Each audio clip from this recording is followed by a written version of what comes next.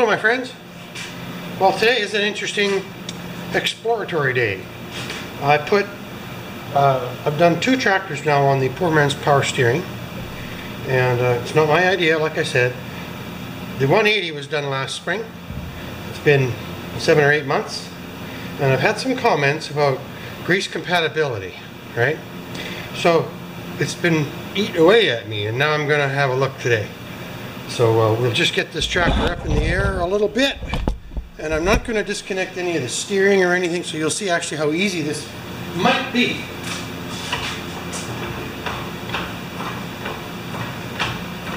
I'm going to come up a little bit so I don't have to reach. I'm on the frame of the blade with the jack. Okay, so now I'm not going to take the tire off, none of that. I have a chart here telling me the compatibilities. So now let's just take this snapper. Oh, rubber gloves, guys, rubber gloves. We are going to need gloves. It's icky. And you guys can watch, maybe, just like last time, right there. There we go. That should do it. Can everybody see? So with any luck at all, I should be able to just remove that. Pardon me. It's rank.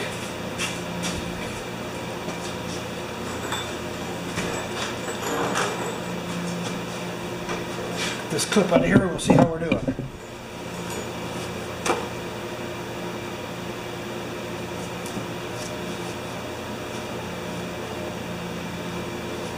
We might not have to do anything. I'm just checking to see the quality of the grease.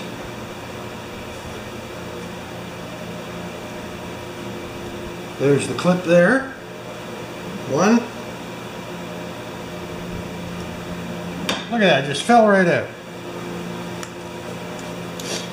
Excuse me. Cold garages make runny noses. Oh man.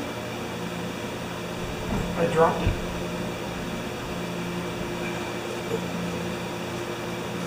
Okay, let's just have a look here and see if this grease went icky. I don't think so. It's definitely mixed the 2 greases together. Let's just take the whole bearing, all 3 bearings off of here. Well, I think it's still lubricating, but now that we have it apart, I'm going to clean it up and just go to one type of grease.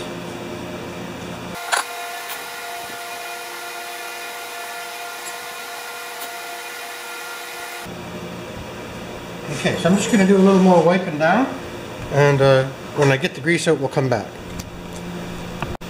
Okay, I have sort of filled the little bearings on this roller bearing up with grease. I'm going to do a little bit more.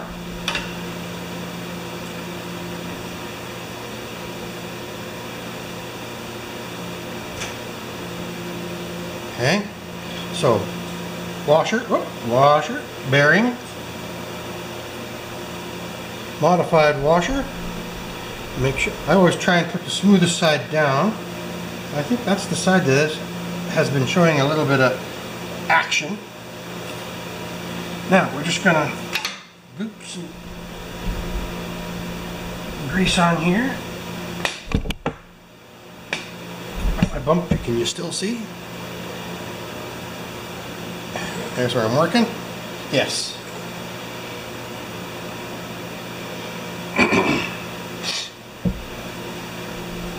Good. Now, we're just going to pop this back on.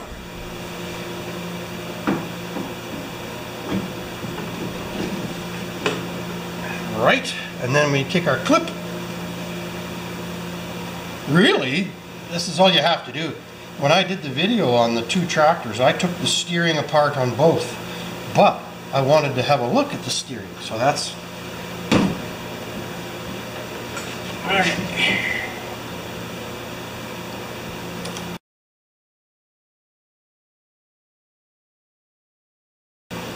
Oh, I see. Okay, we're just going to take it off one more time. I wonder if I can use the other ones. I like using these ones more. Good.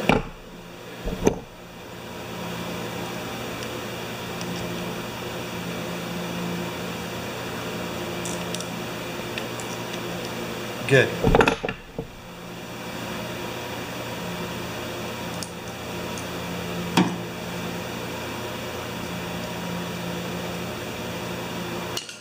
Okay.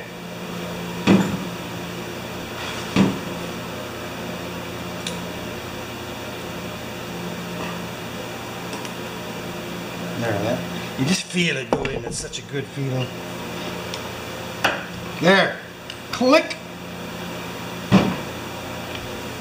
Okay. I'm going to just grease it now.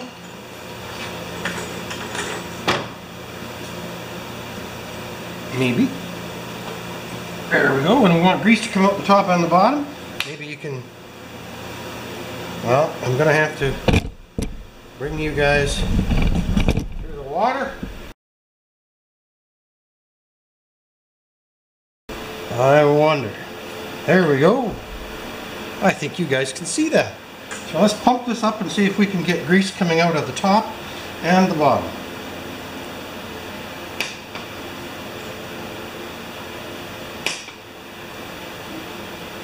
It's cold in here. That's why. Oh, there's the coming out of the bottom. Now I'm going to lift up on it and see if we can get grease to come out the top.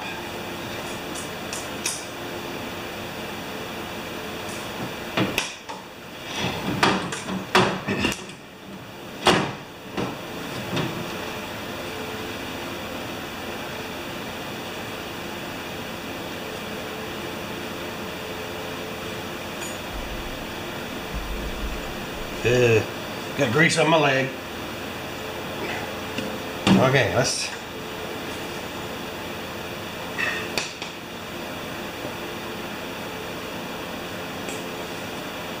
Still coming out of the bottom, eh?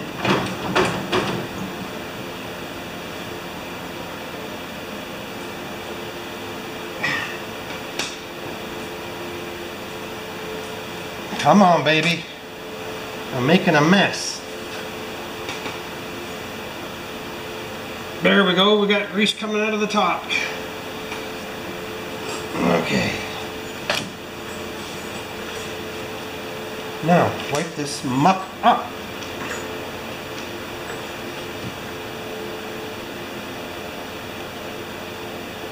My friends in Florida, you don't have to put up with this. Like when you live in Canada or in the northern states, everything freezes, right?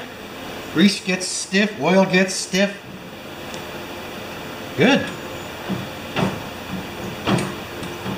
Isn't that a nice thing? So now we're going to do the other side. I don't know if it's worth for you guys to watch that. Maybe we'll do a fast motion on the other side. How does that sound?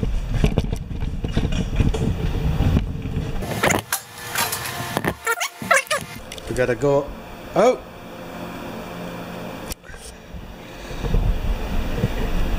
And we're going to be working right there. That should work. Okay.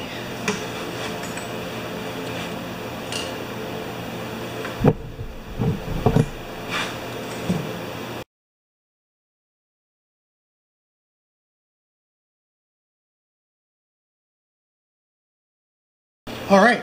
What I'm doing is I'm just cleaning out the shaft, right? And or the bushing, and this is interesting. You'd think they'd be the same, but on my LX178, which is the other tractor that I just did this week, right?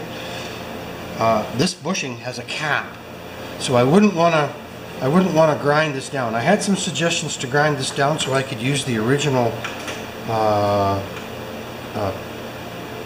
split ring washer, and I'm having a hard time remembering that, eh? So anyway, the one had a washer that, or a bushing that actually rose above here. So let's just run this through here one more time.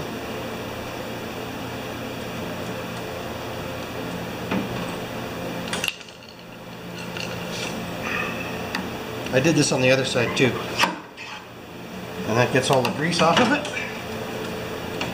And on the other tractor it had a cavity inside the spindle housing, and on this one the grease is on a recessed, the grease travels in a recessed groove. Can you see that groove right there? That's kind of cool. So now,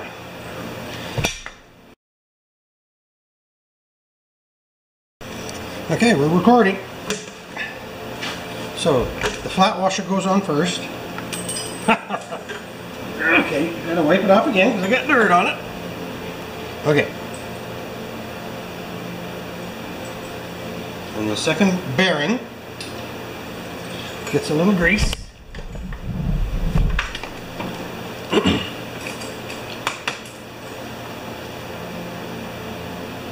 It's warming up in here now.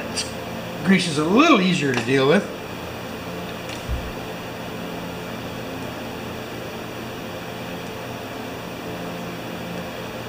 That should do.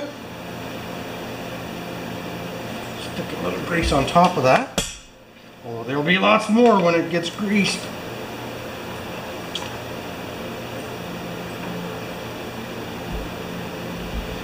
Okay, and then our last, I think it's going to go this way. That's too cool, eh?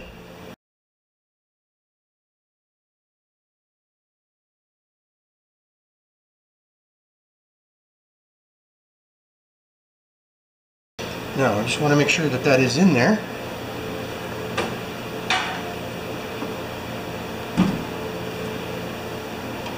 Oh, there we go. Wipe the existing grease off, and then we'll pump some in. Yay! Evil. Okay, I want you guys to know that cleanliness is the most important thing when you're doing something like this. You got to get your hands dirty. Okay, here we go.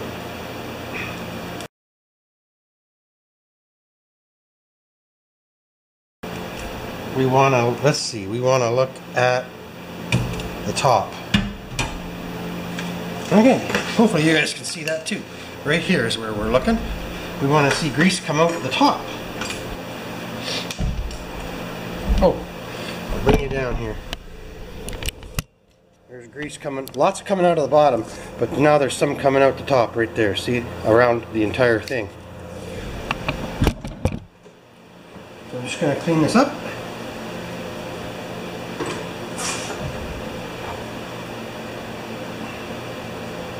A little too much comes out the bottom, but that's okay. That's where the bearing is. Okay.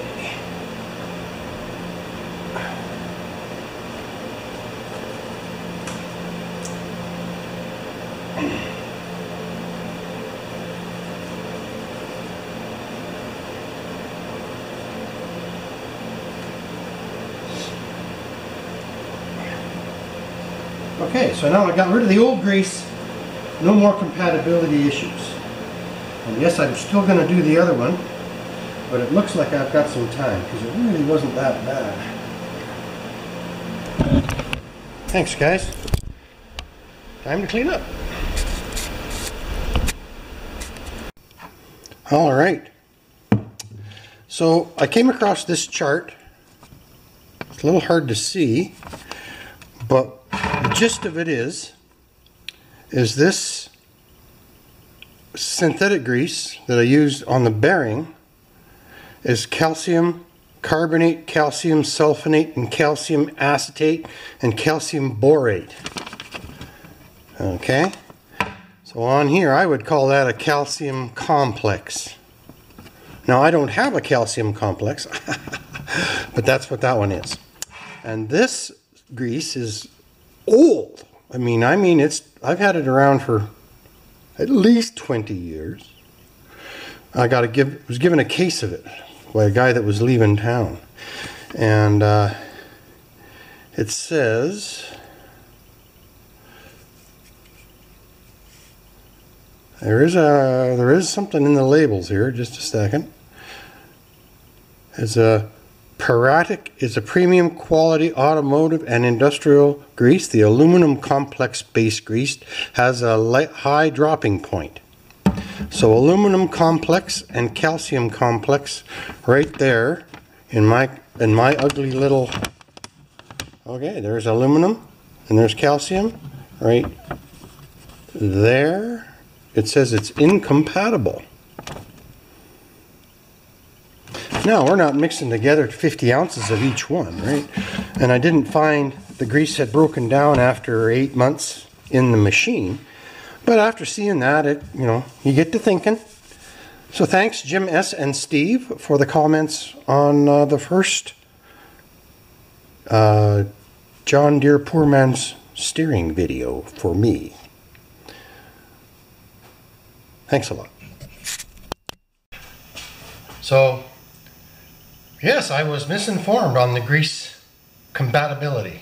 I thought that the synthetic grease that I got from GM would be like compatible with everything because it's synthetic, but it's not. And I'll say what Mrs. Bruce says. I wasn't wrong. I was misinformed by myself, which means I was wrong. So, yeah, now I get to do the other one, but it's out under 4 inches of snow. I'm not going to touch it today. And I've got time. I mean, this one was 8 months and it was still slippery. Nothing had congealed into a tacky paste like it says when you read online about mixing incompatible greases. So anyway, very interesting. I will post this video. And thanks for watching, my friends. And have a good day.